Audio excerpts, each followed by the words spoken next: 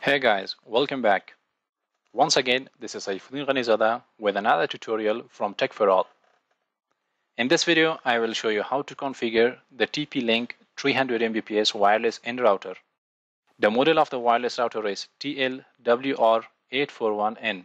I will be using this device as a range extender to extend my current wireless network.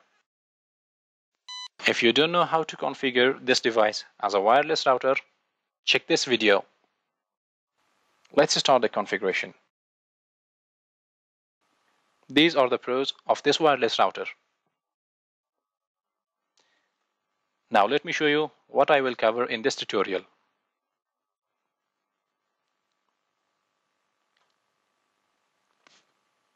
Let's start the configuration now.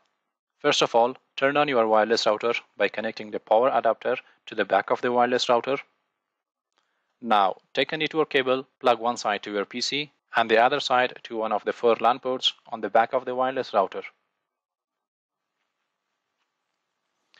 Now open Network and Connection Settings.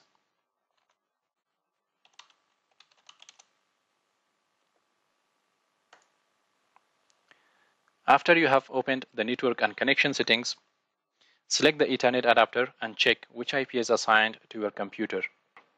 Right-click on it and choose Status from the right-click menu. Click on the Details button.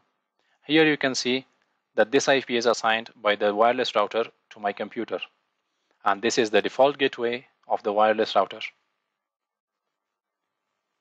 Click the Close button to close the network connection details. To access the wireless router's login page, open your laptop's web browser. Type the default IP of the wireless router.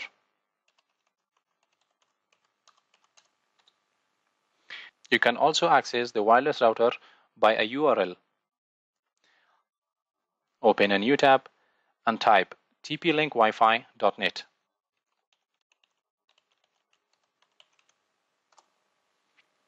The default username and password for the wireless router is admin.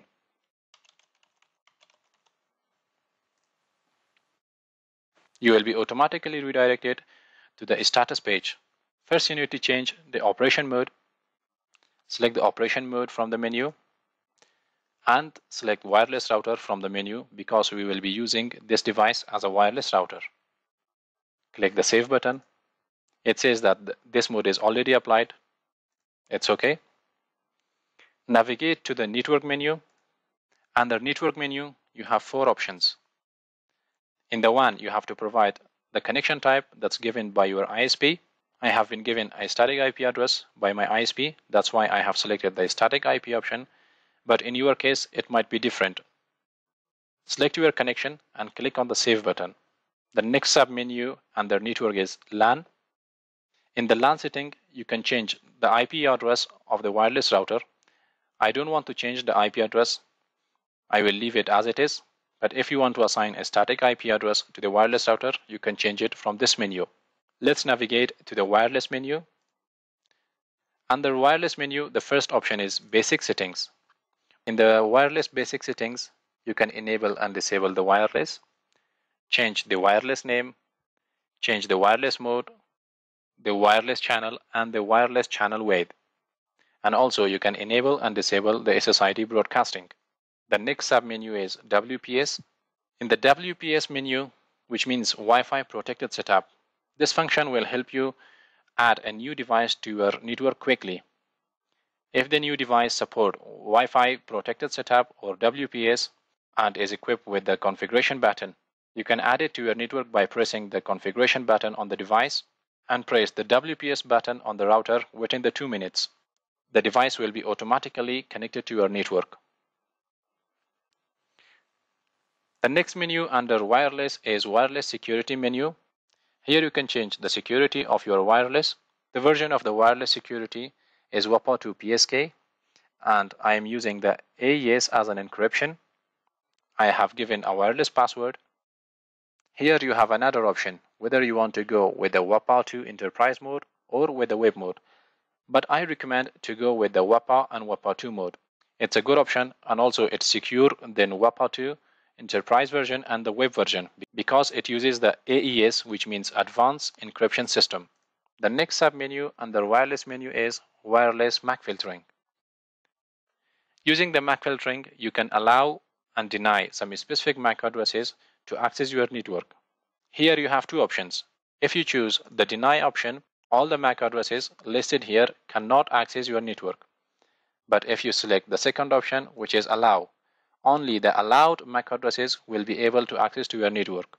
Currently, the wireless MAC filtering is disabled. If you want to enable it, click on the enable button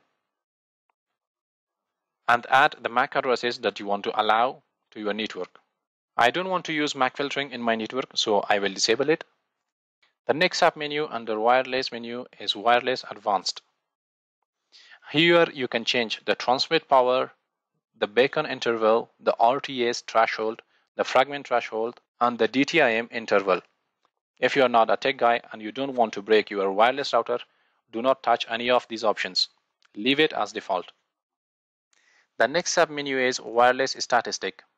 Here it will show how many devices are currently connected to your network.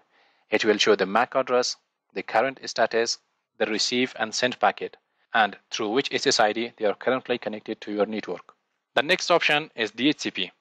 If you don't have a DHCP server in your network, it is a good option to use the wireless router as a DHCP.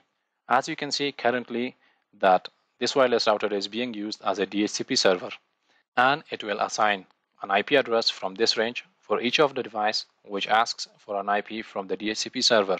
You can also change the IP range. For example, I will allow the DHCP server to assign an IP from 192.168.0.10 up to 192.168.0.199.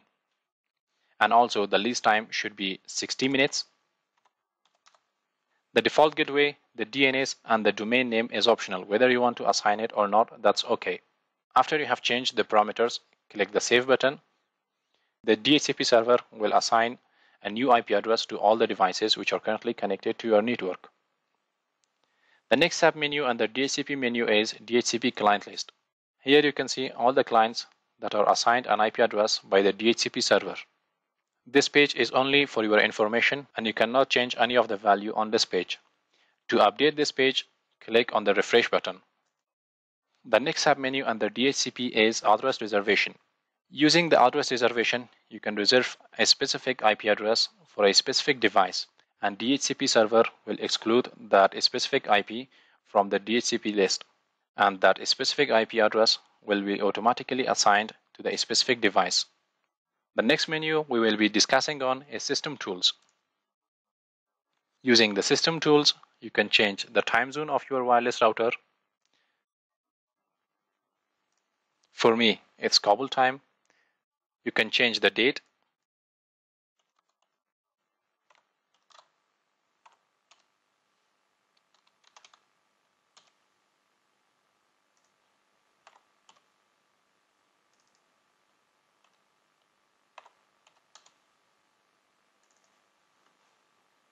And also you can change the time of your wireless router.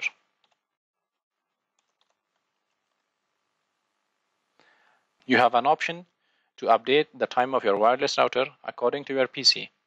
Click the Get from PC button. The time and date will be automatically updated according to your PC. If you have an NTP server in your network, enter the IP and the time will automatically sync with the NTP server. Click the Save button to save this option. If you are living in a time zone where it requires daylight saving, you can also enable the daylight saving and choose from which time to which time that daylight saving should be enabled. The next menu that we will be discussing on is Diagnostic. Using the Diagnostic tool, you can ping the devices which are currently connected to your network. Enter the IP address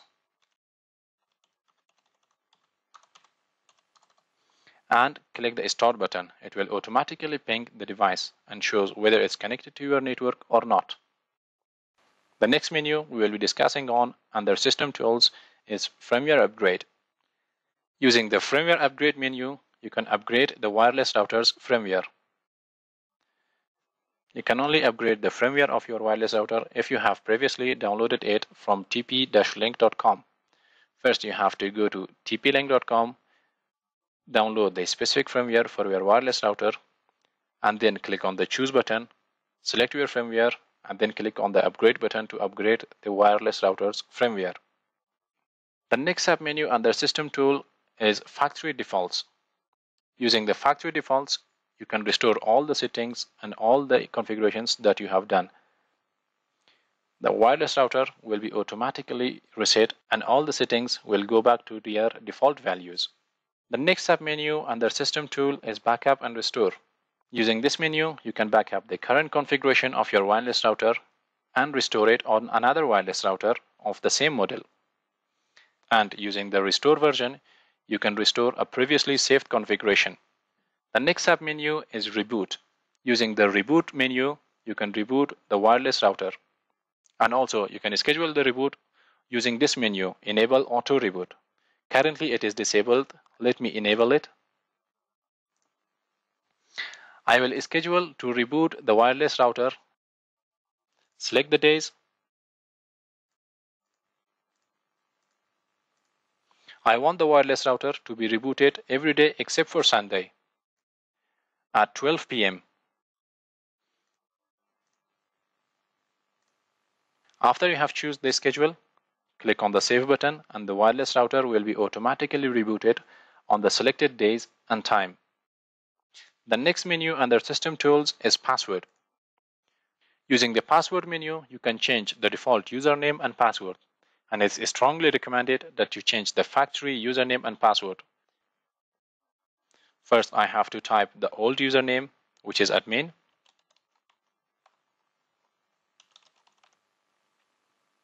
and the old password, which is admin. Now I can type the new username. I want to use root as the new username. And I will type the new password and confirm the new password. After you have entered the parameters, click the Save button. The wireless router will be rebooted and you will be prompted to enter the new username and password. Next menu that we will be discussing on is System Log. In the System Log, you can see all the log of the wireless router. You can also use these options to filter the log to emergency, alert, critical, or any kind of log that you want. The next submenu under System Tools is Statistics. The statistic page shows the network traffic of each PC on the LAN. The last option is the Logout option. If you click this option, you will be logged out from the wireless router. But first, it will ask you whether you want to log out or not. Click the OK button to log out. And that's all. If this video helped you, give it a thumbs up and share it with your friends. If you have any problem configuring this device, comment down below and I will get back to you as soon as possible. I will catch you on soon with another video. Till then, have a nice time.